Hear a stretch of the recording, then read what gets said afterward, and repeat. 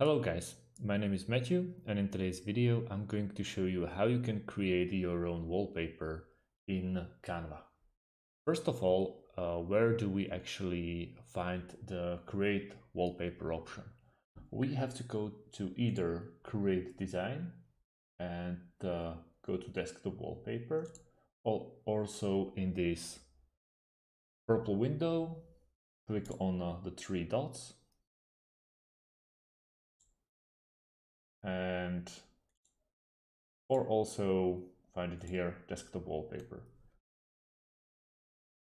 Yeah, we don't really want to. Now we just have to either upload our basic image or we can customize it by some default images that Canva provides for us. It's very easy. You will get an option to create most of the beautiful wallpapers made for you. So it's pretty easy, and thanks for watching and see you in the next video.